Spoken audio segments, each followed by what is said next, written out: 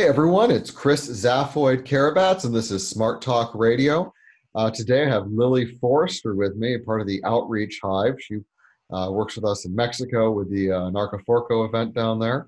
And we're here to talk about the event I went to in New York City a week ago, humbly named the Epic Blockchain Takeover event during the blockchain week there.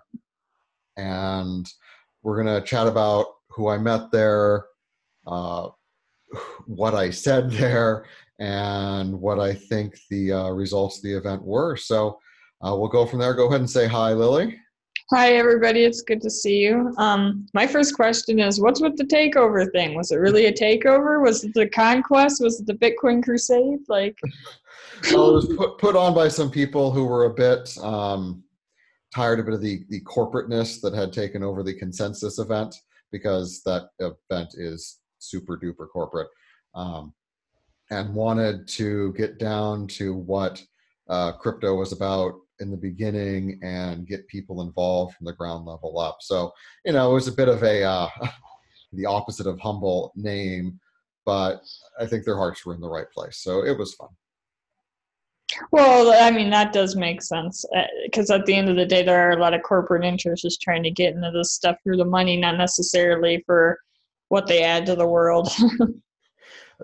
Yeah, and I talked to a couple people there. This event was over 2 days, at a kind of a party on the first day and then the actual talking on the second day. And at the party, I talked to people from Consensus who had wandered down. So a couple guys from CME futures desks, and I wouldn't call them idealistic, but they certainly enjoyed the lower government regulation in the crypto space and were excited to make money off of it. So, but they had the right general idea, but they were also New York bankers. Dipping their toes in maybe something a little bit more, hopefully. Yes, that's the hope. And that was my hope there, is to expose these people to more than just Bitcoin and to talk about what the crypto space is really trying to do. Yeah, that point gets missed a lot, especially when things like bull markets happen and all people can see is the rising dollar signs and none of the features that make the projects work or the communities that make the projects work or anything like that. Exactly, because when you have the speculators taking over, the actual adoption gets left by the wayside. And as I say all the time here at SmartCash, we're trying to get the currency back in cryptocurrency. It's kind of a corny saying, but that's what we're trying to do here, is remember the medium of exchange part of it. It is totally true, because using Bitcoin is still kind of a nightmare most of the time. You have to wait so long just to have it confirmed, and then even longer for a lot of services, like when you send it to exchanges and stuff. It's like yeah, half the support stuff we get on our Smart Shift feature is, why is this taking so long? It's like, well, your Bitcoin transaction hasn't been confirmed yet. What do you want us to do? Yeah, God love when you got to compensate for Bitcoin slow stuff. Yeah, it's a lot of fun. So what was the format of this thing? Was it like a traditional speaker style format, or was it something a little more different? There was a mix there. There were some people who had their solo time up front to do the presentation and show their project, but there were also panels talking about the general topics and such. I was supposed to be on a panel as well as have my own time up there, but the time on the panel was actually taken over by people asking questions about SmartCash. So it actually went about 40 minutes over time and took over the time I was supposed to be up there by myself. But it worked out, since it just migrated into SmartCash anyway, which I thought was excellent. A lot of the time people get more out of the interactive stuff than they do out of just somebody having a speech at you anyway. So that was part of the idea in Narcoforco. So yeah, that was great. I loved that format versus just me standing up there with a PowerPoint talking, which I've done. I just don't like that as much. I don't feel as comfortable. But when I'm up there and people are asking questions about adoption, about Brazil, about why SmartCash is around, about why we're better than Bitcoin, it was very good and very natural, because there was a mix of people there. There were certainly some people who have been in the crypto space forever and were experts and actually asked some very good questions. But there were also people there who, they had money, they were business people, but they really didn't know anything about Bitcoin, much less a cryptocurrency like SmartCash. So it was a great mix of questions and a good group of the audience there, and they were very thrilled by what we were doing in Mexico, very encouraged by the adoption in Mexico. Wow, in Brazil, very encouraged by the adoption out there, and we hope that that you can help us in Mexico quite a bit too. I mean, especially like where I'm at now, there's a lot of English speakers, and there's also a lot of like young entrepreneurs. So it shouldn't be necessarily hard to get people into it. It's just a matter of talking to them about it and getting them to see the value. A lot of them are already interested, though. Like, I found a lot more Mexicans know about crypto than I realized, so it's getting popular here. That's excellent. That's inevitable from our perspective. As the fiat dollars lose value, my last trip to Mexico, I was surprised by how low the peso had gotten versus the US dollar. But it'd been several years since I'd been there in the past, and the exchange rate drops quite a bit. And inflation and devaluation, people are hurt by that with what they can buy. So we're hoping that crypto, even though it is a volatile now, that it can help them in the long run as more and more adoption actually stabilizes the pricing and actual usage versus speculation. And that's what we're all about at SmartCash. Yeah, and the nice thing about Mexico, and what I think makes like Mexico and SmartCash work well for each other, is Mexicans have a love for money. They have a love for making money. They have a love for moving their money around, and they have a love for spending their money. And like, the peso and the bank system here, like, it's a little freer than the US, but there's still a lot of hurdles there. And it definitely doesn't go up in value, so there's that. I remember talking to a few business people out there who say that, so many of the businesses, at least where we were in Acapulco, I'm not sure about the rest of Mexico, they open up and they run for about 9 months until they get big enough for somebody in government to notice them and come in and shut them down. And then they open up a few doors down to do the same thing all over again.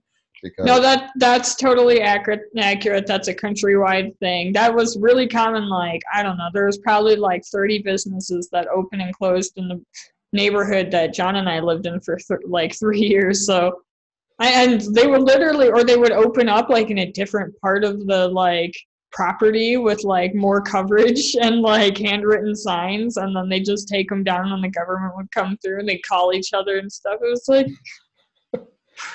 these people. That's great. I love it. And that's, the government is getting in the way of business. And that is one of the things we want to make easier with cryptocurrency, so there's less friction in handling money. And that's what a lot of the people at the event were asking about, is how the businesses that we have in Brazil are handling things, how the government regulation is affecting them, how they're dealing with taxes, how they're dealing with securities laws and stuff like that. Because a lot of these people at this event were, as I said, more traditional business people. And, while one of the things I certainly encourage is move fast and break things, a lot of these people are more hesitant. They don't want to put their money where the government's going to come in and take it all. They want to put their money where somebody else is taking the hits already for the government side of things. So they were very encouraged by the adoption out there, and that, I think, exposed them to looking at more than just the United States for this kind of thing, and seeing how businesses in Mexico, the small businesses, the people who really are hurt the most by the fees and the banking overhead, and seeing how cryptocurrency can help those people, I think is great. And then I think I opened a couple of people's eyes there to that too. That's definitely what the world needs. What other sort of questions were people asking you there? There were a lot of questions about how things are funded. So we got to talk about the project fund as well as the Hive structuring teams. And there was some discussion there on the differences between SmartCash and some other projects in that area, and how we're structured so that the core Hive teams can't touch the project fund, but the project fund can't defund the core Hive teams. So they liked the stability that brings to the project, where there will be funding for what the the high structuring teams need to do, and built-in mechanisms for expanding those teams. As we know, we started with 3, now we have 6. We have to expand to 9 and 12 and more as we go on.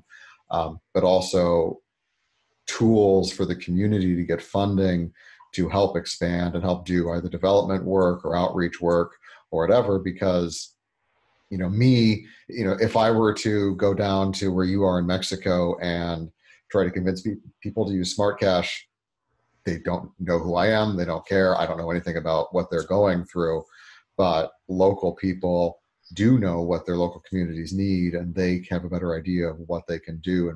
And that's what we want with the proposal system, is have people in these local areas know what their town needs, know what help they need to get the local people to accept SmartCash. And that's what the proposal is all about, is I don't know your home better than you do. So they were excited about that aspect of it. They were also excited that we do have the built-in funding for the structure of the teams that allowed me to go to New York, that allow us to sponsor appropriate events, that allow us to continue development even in the bear market we're in now, where there are a lot of projects out there that have a very hard time with that. Yeah, and to pay your employees, because it's everybody was working in crypto during the bull market, and then now that the bear market's around, it's not very easy for most people to work in crypto. No, it's not. And, I'm not, and yeah, we've all had to make sacrifices during the bear market, but it's about keeping the important things moving forward. And that's what this bear market has done, is it's weeded out a lot of the little projects that don't have good funding, don't have good structure, don't have an organized way to keep things moving on. So we've seen more and more of these things failing during the bear, and hopefully now that we're back in the bull, things will get better for those who have weathered that storm. I think a bear market can definitely be important for shakeout of, shitcoins, to say the least, but just yeah, and not every project out there that people are trying to get popular, or that's even getting popular, is actually worth a damn or useful. It's one of the things where there needs to be differentiation between the useful and the idealistic. Yeah, absolutely. And that's what we try to focus on here, is our actual use case is money. And that's why we're focused on the features here, like the smart card. And, I had at least 2 people there when I showed them a demo of the smart card say that this is, exactly what we're looking for in the crypto space. Just like I had people down in, Mexico, to Acapulco, thank me for finally making this something usable that they can show their crypto ignorant friends or their parents about this, and they understand exactly what's going on. Yeah, I've had my friend describe it as the only crypto he knows of that he could describe to his grandma, and she would understand it. And at the end of the day, that's true. You could send your grandma, a little crypto via email. Most grandmas at this point are using email. Even my grandpa was using email. Yeah, they might send you something in all caps, but they are using email. Or cat photos, or some sort of virus email that they got, or whatever.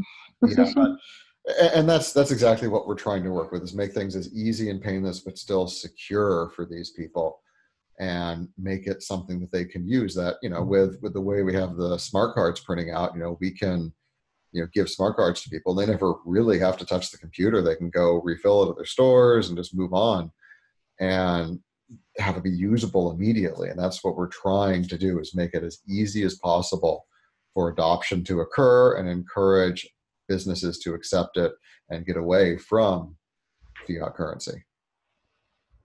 And slow-moving cryptocurrencies as well. And life's too short. Nobody's going to wait for 10-minute confirmation at a 7-Eleven. I mean, you're not going to walk in, try to pay, and then wait there. And the merchant doesn't want you to go without knowing they got their money, because it'd be way too easy with, replaced by fee for them to send it, them to walk out and then to send those same funds elsewhere with a slightly higher fee, and bam, the merchant just got screwed, even without worrying about orphan blocks or 51% or whatnot. So having the features we do with the instant pay, and having the easy smart card out there where you can go and you can actually pay with your smart card faster than one of the new chip and pin cards goes through, is vitally important for an actual in-person point of sale experience. Yeah, the one thing that I've noticed whenever I try and approach people to essentially start accepting SmartCash is the first thing that they're like is, I need to be able to spend it. I need to be able to use it in my own life. And like at the end of the day, that's what currency is about. What's the point if you have to jump through all sorts of hoops? Point of Exactly. And that's time. why, yeah. And that's why we're trying to go for full ecosystem. I mean, what we're continuing to expand in Brazil is giving people more and more ways to use it easily, so that, right now, adventurous businesses could pay their employees in smart cash, and their employees can use that smart cash anywhere, just like they could the real. So, Yeah, I think Brazil's a great snapshot for what it could look like worldwide because it mhm. does seem fairly convenient just based off of the research I've done. And it's made Brazil seem fairly appealing because you can spend your crypto there, you can spend your smart there. You can't necessarily do that. I have to exchange it to pesos here right now. So Yeah, and so that's the goal, is to create this full ecosystem, so currency can flow from more than just you to the merchant, but then can flow from the merchant to the supplier, from the merchant to their employees, to their landlord, whoever. So the merchant can keep the flow going, so the smart cash itself never actually has to convert out to fiat, or does so at a much later stage. So people are just using it back and forth more and more. And that's how we get adoption and usage. And that's why, we like having the transactions on our blockchain. That's why we like having the actual usage that we do in Brazil. And we're thrilled by that continued growth and adoption there. yeah, it is extremely exciting. Makes me want to visit there, and it's more than just about the meat now. Oh man, absolutely. I would yeah, next time I fly to South America, I'm gonna have to take my family down there with me, because it'll be really exciting. It's great to be able to use smart cash wherever I go. And that's what I want to have happen here. But here in the US, our laws are restrictive, and it makes businesses be overly cautious. So it takes more effort to get smart cash accepted and used in the States. But Have you been to Brazil yet? not yet. I really do want to go down there, but since I started with Smart Cash, my wife's been pregnant, or I've had my daughter's now 8 months old, that we found out we were going to have when I quit my job, start working for Smart Cash full time. And it's not the easiest thing to fly across the world with a 7-month-old. No, that sounds actually like a giant pain in the ass, but Yeah, that's the thing nightmares are made out of. But as they as my kids get older and we can take these family trips, it'll be very, very exciting to go down there and expose them to, Brazil, because Brazil's a beautiful place, but also just to be able to expose them to how adoption of crypto really looks. So they know that this isn't just dad's magic internet money that they're asking to go to the moon. yeah, it's one thing when they're just seeing you, talking about it a bunch. It's another thing when you see it put in use. That's the thing that got me excited about Bitcoin because it took like John telling me about it for 6 months, and I was like, okay, yeah, whatever. And then he bought some, and then he was using it, and it's like that's when I started to pay attention. Back in the days when you could buy like alpaca socks and pizza and stuff off BitcoinStore.com. The socks, I think, were the first real online store to accept Bitcoin. Yeah, and then there were chocolates at one point that like what Mm-hmm. came soon after that. Yeah, those are the early days. Yep, and that's so we're going forward with Smart Cash, is just expanding to be able to use everywhere and anywhere. So we're very excited as more and more merchants accept it. So I don't think there was really anything else big from the event. It was, as I said, exciting to talk to my panel and just have enough people ask about Smart Cash that we just kept things going. Our old friend Ben Swan was there and mentioned Smart Cash several times, so that was always nice. And then a few of our favorite internet crypto Twitter personalities were there too. So it's it was a fun little event to go to, and it was great to talk to these people and expose them to Smart Cash and expose them to what crypto adoption really could be. Yep, sounds like it would have been fun. It was seems like almost a fork of consensus. Well, the consensus itself has been around forever, and they do their thing relatively well and whatnot. But it's for me, too much big money's there. It gets very, I don't know how to put it, stifled, stingy of people just wanting to deal with all the big money all the time, and making sure all your I's are dotted and T's are crossed when it comes to the SEC regulation and so on and so forth. And it gets stifling. It's not as exciting as just the pure crypto, keep things moving is. But, they're important people too. They'll definitely get into the space. And when I went to the consensus event in the fall last year, talked to some good people there and kept things going. But it was fun to go to this one and talk to people who really cared about the tech and the adoption and keeping things moving forward. Yeah, at the end of the day, that's what crypto is all about. The big money doesn't happen if there's no features to keep people using it. Exactly, because without actual usage as a medium of exchange, nothing else matters. Indeed. Well, I think that covered everything, unless you had one other burning question or anything. No, not that I can think of. I asked them all, including the takeover question. That's the important one. So I guess we'll go out from here and check out. Thanks for listening to Smart Talk Radio with Chris and Lily today. All right. Thanks, everybody. Bye.